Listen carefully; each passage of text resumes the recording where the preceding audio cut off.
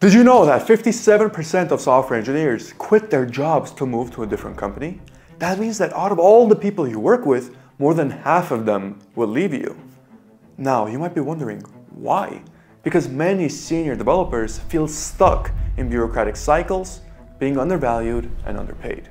But here's the secret. Technical skills alone won't get you to the top. It's what you're not focusing on that makes all the difference. Over the past decade, I've navigated this myself, from junior developer to leading multi-million-dollar projects at Fortune 500 companies to now running my 7-figure B2B consulting firm. And along the way, I uncovered career-changing strategies that most senior software engineers overlook. In this video, I'll show you exactly how to avoid becoming just another statistic by revealing 3 overlooked strategies to break out of career stagnation and set yourself up for long-term success. So I want you to think about this. In a room of 10 developers, how many do you think hate the product that they're building?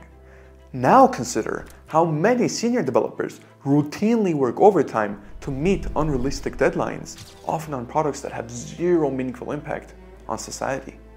And if you yourself have been burned out by this, you're not alone. In fact, 8 out of 10 developers experience the same exact burnout, myself included. So the stagnation you feel isn't because you lack skill. It's because the product that you're building doesn't inspire you. And let's face it, you don't always have the power to change corporate priorities. But for a senior developer, their impact, their growth, and their financial reward all drive their passion.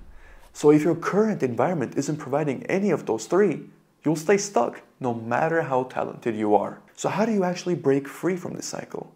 Well, you need to start building your own product. It's the single most reliable way to grow as both an engineer and a leader, make a real impact on society, and earn more doing so in the long run. But that's just the first step. For us to understand the second step, I want you to picture a mountain. And at the base of the mountain, you can take any number of paths. But halfway up, the terrain shifts and your old strategies stop working. So what do? You ask the hikers coming down how they reached the top. And similarly, to elevate your career, you must leverage your network to discover new opportunities. I was talking to a friend of mine and we were discussing an interesting idea. The dream family vacation, the dream house, the dream cars, the dream life that you want is only a few conversations away. And this idea is known as the 6 degrees of separation, which essentially suggests that anyone is only 6, if not fewer, social connections away from you.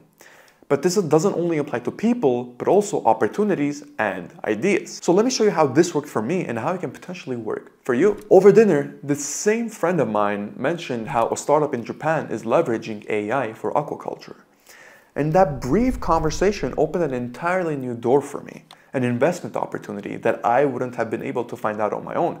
And if I did, I don't know how long it would have potentially taken me. And you're capable of having the same exact experience. So take a look at the people around you. Don't discount anybody that you know. Approach conversations with genuine curiosity and you will be given the same opportunity that I was. You are only one chat away from potentially changing your life because all it takes is one yes to completely change the direction of your life. You see, most founders of tech unicorns actually found their co-founders within their own network. Take, for example, Stuart Butterfield, the founder of Slack. Stuart desperately needed a technical genius to build out the infrastructure for Slack. Knowing the power that Stuart possessed, he simply reached out to people he already knew and stumbled upon Cal Henderson, an ex-coworker at a previous company. Stuart essentially monetized off of his network to build the $27 billion empire. So the next time that you decide not to engage with other people, remember that you potentially are one conversation away from creating an empire just like Stuart Butterfield did. And for our third and final step, there's an old parable that we have to understand about a businessman and a fisherman. So there's a fisherman that fishes for 8 hours a day and then feeds his family with the fish that he has caught, and he spends the rest of the day with his kids. A businessman passes by and tells the fisherman, if you had a bigger boat, you can catch 10 times the amount of fish that you just caught. The fisherman thinks for a little bit and replies, no thank you, I'm happy with what I have. The businessman's final remarks to the fisherman before leaving were, maybe right now you are happy with what you have, But what will happen if, say, your fishing rod snaps, or your fishing net breaks, or if somebody fishes up the river every single day? If you had your own boats, you could catch fish without being here. And just like the fishermen, you only have so much control over income, and there is a ceiling that is reaching near.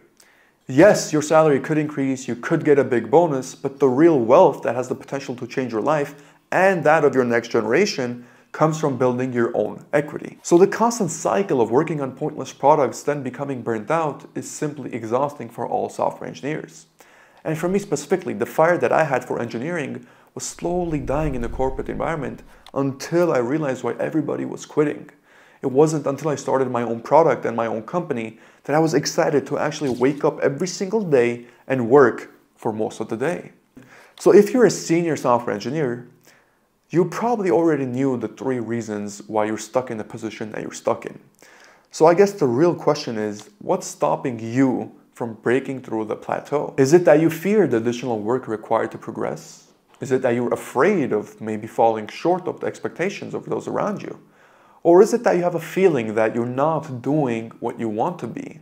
Or maybe you can't afford to take the risk because you have family and kids. But whatever the case, I can tell you that it's possible. And if you want to learn more about how to exactly leverage your coding abilities and build a 7-figure business, then you need to watch this video next, where I break down every single step that I took such that you can just copy me. As always, thank you for watching and have a good one.